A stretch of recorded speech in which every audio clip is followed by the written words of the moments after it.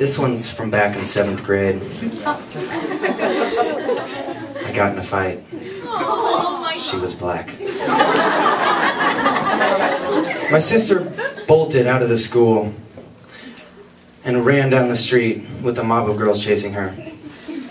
As they rounded the corner, I yelled as loud as I could, "Don't touch my sisters, you sluts!" When I turned the corner, I realized my sister was still running, but the mob of girls was not. They were just standing there, staring at me. With my friends behind me, I start to walk by them, just hoping that I can be invisible for this moment. Did you just call me a slut? No, I don't know.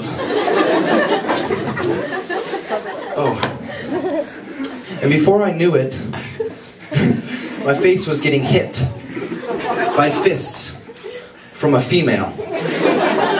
My friends and her friends pulled the demon off me. And we continued walking home. My friends were saying, "Yeah, man, that was cool, you didn't hit her. Dude, that was rad." "You're good, dude." I was feeling good until she came up to me. "I'm sorry, are you okay?" "Yeah, fine."